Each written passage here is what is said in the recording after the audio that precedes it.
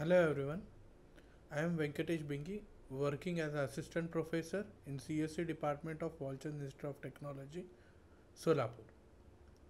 Today we are going to discuss Amazon EC2 service, which is provided by Amazon. So before starting EC2 service, we will discuss about the outcome of this video. At the end of this session, student will be able to create instances of EC2. Second, deploy applications by using EC2 service.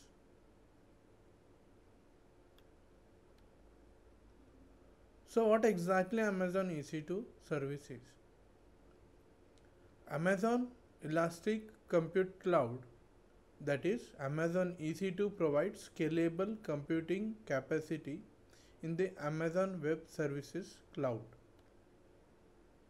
It eliminates your need to invest in hardware upfront, so you can develop and deploy application faster. For example, suppose you have developed some application and you want to make it live without purchasing hardware. Then that time you can deploy that application by using Amazon EC2 service on AWS, and you can make that application live. Next, you can use Amazon EC2 to launch as many or as few virtual servers as you need, configure security and networking, and manage storage. So this is a flexibility which is given by the Amazon EC2, which you get according to your requirement. You can increase the capacity of hardware, networking capacity, and storage capacity you can manage. It also enables you to scale up or down to handle changes in the requirement or spikes in the popularity, reducing your need to forecast traffic. And there is auto scaling functionality which is provided by the EC2. Next, some services. Virtual computing environment known as instances. It provides a virtual environment in the form of instances. Pre-configured templates for your instances known as Amazon machine images that packages bits your need for your server. So Amazon machine image is like a copy of virtual operating system which you get on your Amazon AWS. Various configurations of CPU, memory, storage, networking capacity for your instances known as instance type. So by using this EC2 service, you can configure CPU, memory, storage devices, networking capacity. Also you can decide for your instance types. Secure your login information for your instances using key pairs. By using public and private key, you can secure your account. Storage volumes for temporary data that is deleted when you stop or terminate your instances known as instance store volumes. So this is one of the best feature which you get for Amazon EC2. And you also get persistent storage volumes for your data using Amazon Elastic Block Store, that is Amazon EBS.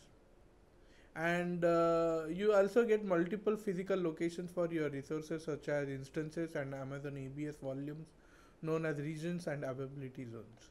So these are the features which are featured by the Amazon EC2 service. And a few more, a firewall that enables you to specify the protocols, port, source IP ranges that can reach your instances using security groups. Static IPv4 addresses for dynamic client computing known as elastic IP addresses. Metadata known as tags that you can create and assign to your Amazon EC2 service. So you can get a static IPv4 address for your application if it is required, and you can do the tagging for your application also. Virtual network you can create that are logically isolated from the rest of AWS Cloud, and that you can optionally connect to your own network known as virtual private clouds. So you can create virtual networks by using Amazon EC2 service for your own application according to your requirement. Now, how exactly to use Amazon EC2 service on AWS, that we are going to discuss. In order to do that, first you log into Amazon AWS by using your account.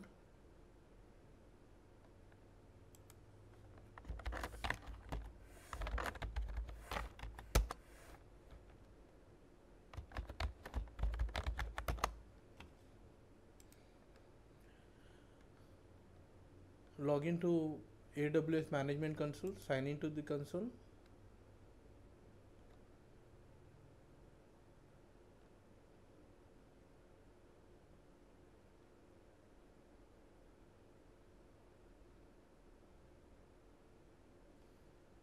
You enter your username, password.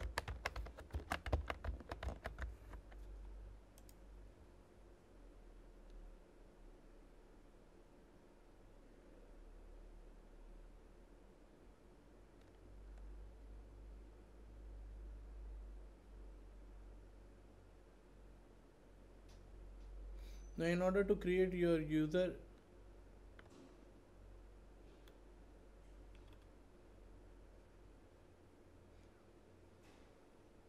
now we logged into this Amazon AWS account. Go to this EC2 service, click on it, click on EC2.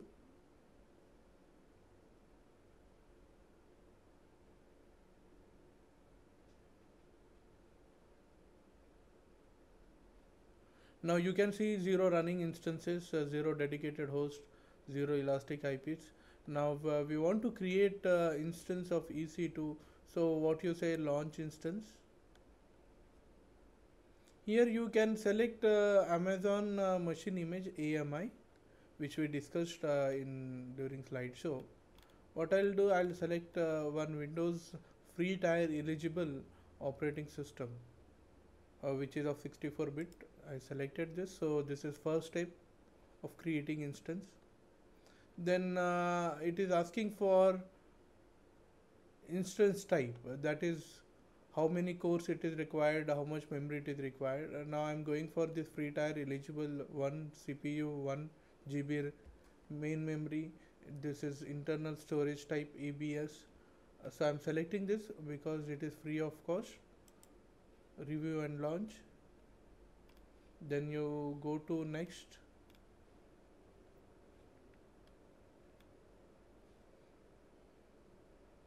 You can select edit storage. Now this is the secondary memory for your application. I selected, by default it is 30. I'll go with the same. Add tags if it is required. You can add tags for your application. This feature is required when you are using multiple applications. Now here it is not required. Now security related changes also you can do, like you can create your new security group or select existing security group, which we'll discuss later.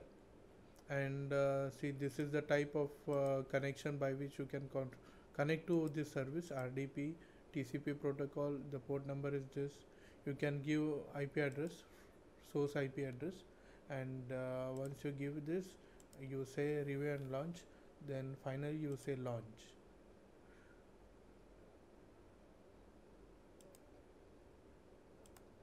And here you say choose an existing key pair. I say launch instances.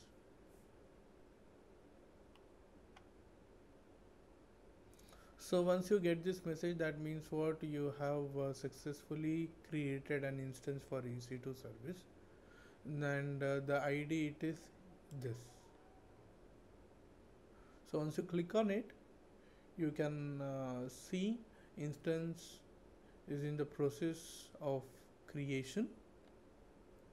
This is the instance ID and the instance type t2.micro, and the instance is created under the availability zone US West 2A. Still it is in the process, so it is showing pending. Once it is ready, it will show ready. It is getting initialized, status checking. This is public DNS address, IPv4. So my IPv4 address is 54.149.180.189, and you can also check the details of configuration for your EC2 instance clicking this down button. So this is the instance ID which already discussed. Instance state, now it is in running state. Now it has been in the state of execution, that is running. You got IP address for your instances also, which is live IP address. Instance type is t2.micro. Private DNS, this is for internal purpose. Private IP, this is again for internal purpose. And this is the built-in security group, launch wizard, and AMI ID also you can see if Windows Server 2019 version we have created. So like this we can create instances. Now the instance has been created. Now whatever the hardware configuration which you got with this instance, you can configure your application on this hardware. Now suppose I want to make any changes to instance. Suppose I want to stop this instance. You say stop. Yes, stop.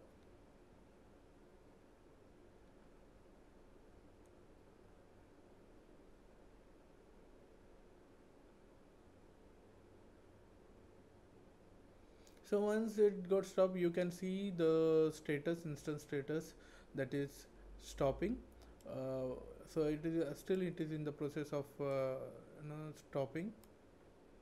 Again, if you want to start again, you can say start once if it has been stopped. And if you want to terminate, you can terminate your instance if it is not required. So you can see the warning message on EBS backed instance. The default action is to root EBS volume to be deleted when the instance is terminated. Storage on the local drive will be lost. If you want to ignore this warning, you can say yes, terminate.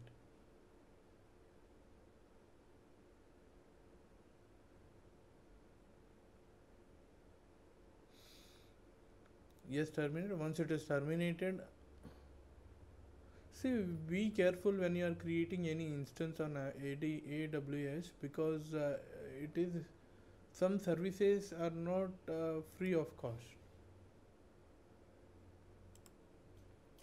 So you say sign out.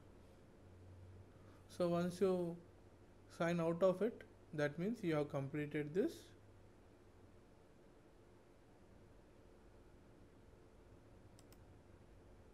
Now, so this is how we have created EC2 instances. Now, pause this video for some time and answer this question. Which of the following feature is used for scaling of EC2 sites? First question. Second, Amazon -- provides developers a tool to build failure resilient applications and isolate themselves from common failure scenarios. Think for some time and answer this. So the first answer is auto scaling. The second one is EC2.